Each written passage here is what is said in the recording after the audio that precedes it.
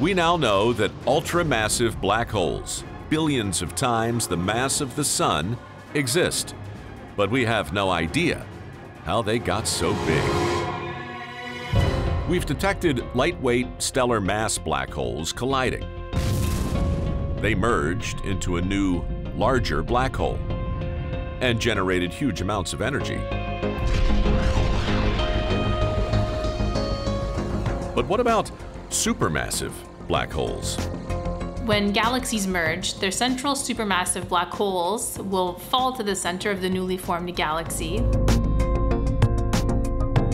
Could these supermassive black holes, caught up in galactic mergers, combine to form an ultramassive black hole?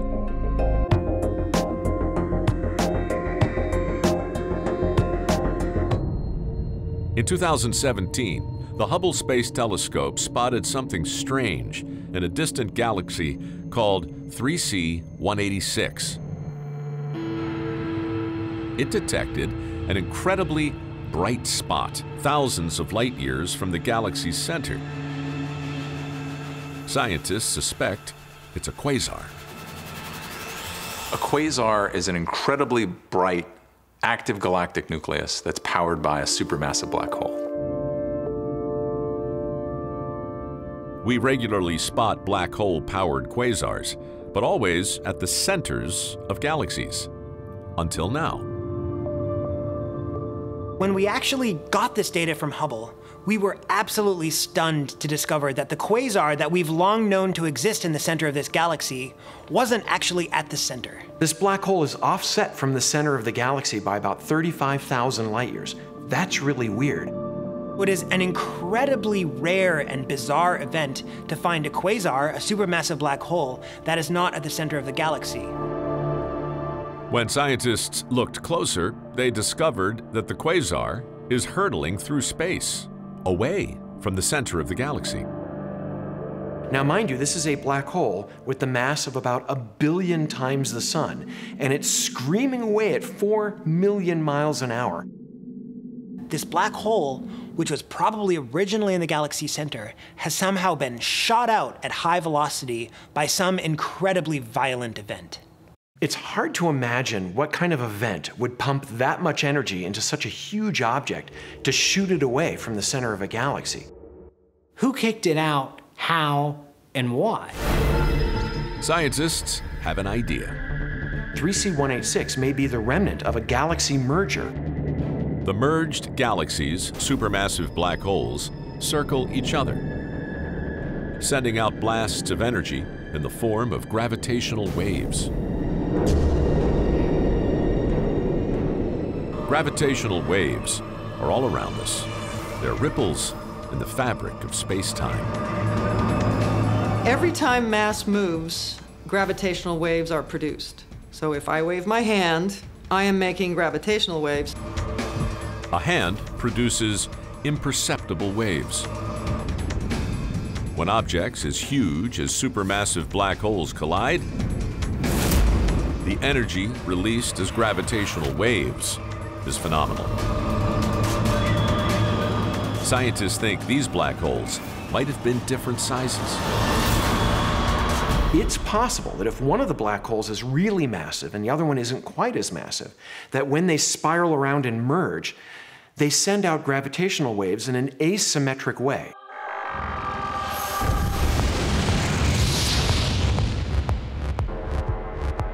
This asymmetry has a catastrophic effect. As the two black holes collide and merge, they shoot out a huge blast of gravitational waves, but only in one direction. This blast of energy kicks the newly combined black hole out of the galactic center. Think of a shotgun recoil, but supersized. And there's so much energy in that emission that it acts like a rocket and it actually pushes the merged black hole away. It would have been one of the most energetic events ever witnessed. And they're so energetic, they are literally shaking the fabric of space. We didn't witness the actual collision, But 3C-186 could be evidence that supermassive black holes can collide and merge, building even larger black holes. This would be a mechanism by which you would create ultimately an ultramassive black hole. As for the ejected black hole, the gravitational recoil sent it on a one-way ride to oblivion. So gravitational waves kicked this supermassive black hole and sent it flying through space. In 20 million years, it's expected to exit its galaxy. The ejected supermassive black hole may eventually hit another galaxy and merge with its supermassive black hole.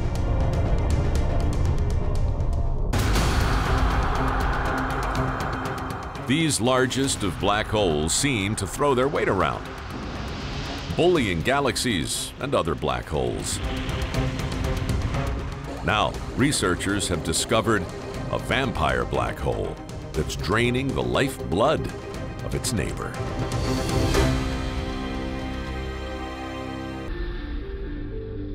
Hundreds of galaxies surround the Milky Way, large and small. But most of the largest galaxies are red. This is not a good omen. In space, red means danger. If you have active ongoing star birth, then you have massive stars, and massive stars tend to be blue, but they don't live very long and they blow up. Once you stop star formation after some amount of time, the galaxy turns red. The only stars left alive are small, long-lived red stars, called red dwarfs. A red galaxy with only red dwarfs is a dying galaxy. The Sloan Digital Sky Survey found an entire population of these luminous red galaxies that were no longer forming stars, that were dead. One galaxy, around 340 million light-years away, stood out. It was named after a Japanese anime character, Akira. It's very red. All the stars in it are red, and that means they're old. So we know that Akira has not had any active star formation in a long time. The Akira galaxy doesn't form stars because it doesn't have the cool, calm gas needed to build them.